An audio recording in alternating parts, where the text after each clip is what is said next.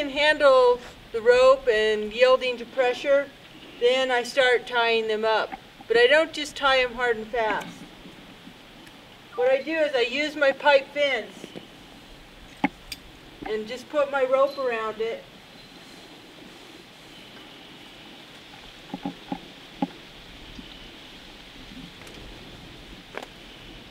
Now he can actually pull it if he pulls real hard, but I can pretty much stop him if I want to by pulling the far end.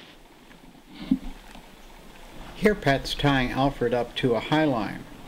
A high line allows the horse to learn what it's like to be tied up without getting in trouble, because with the high line the rope's only long enough to allow him to put his head down to the ground, and in this case eat, but not long enough for him to get tangled up with his feet.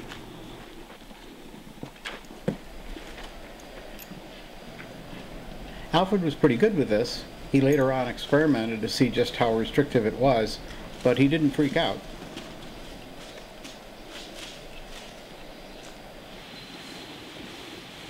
Once you've got him yielding to the rope a little bit, or even sometimes before you get him yielding to the rope, you can start practicing walk on, whoa, and back, just by rewarding those behaviors as the horse follows you around. Here we see Blizette following me in the round pen.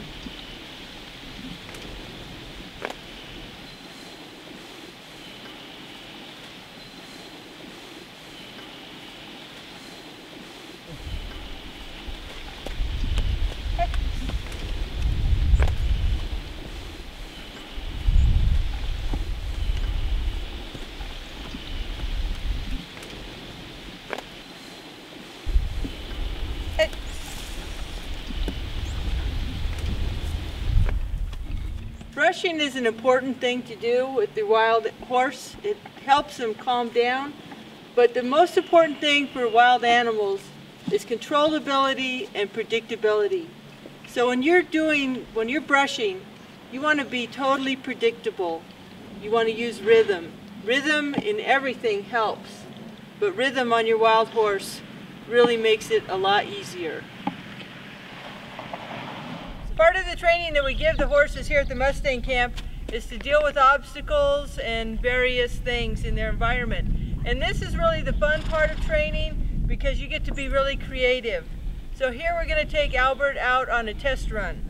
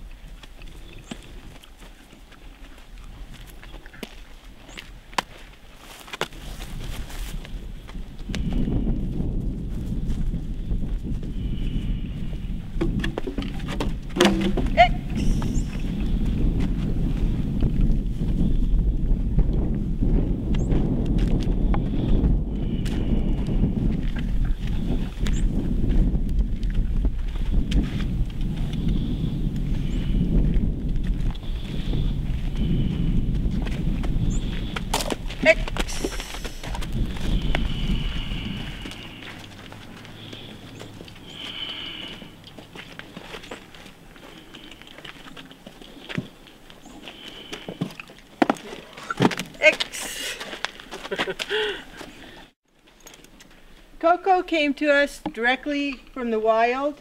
She still hasn't been freeze branded or been to the short-term holding facility where she would be put through this chute and her age estimated. But she did get really sick, and so we had the vet out to look at her, and he said that she was 2 years old. We don't really believe that. Here she is. She's been with us for quite a while because she's very highly lateralized. That is, she wants us to be on her right side and she doesn't want us to be on her left side. She's gotten over it quite a bit through some procedures that we did, but we're going to use her today as a demonstration for our great favorite Mustang taming tool, the Mustang Tamer Stick. The way the Mustang Tamer Stick is supposed to be used is much like the long pole stick. But you find a place where you can start scratching on the horse, and you continue scratching.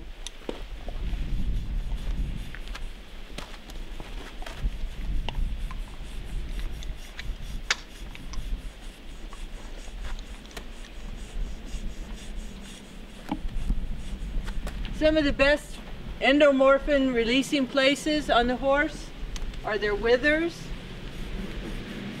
their poll, their forehead,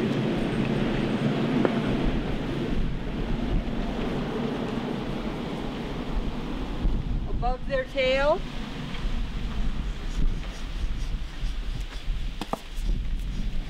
along their cheeks,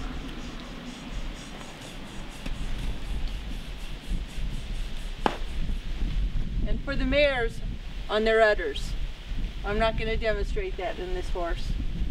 So if you take your stick and apply it generously to your Mustang, I guarantee you'll have a tamer Mustang when you get done.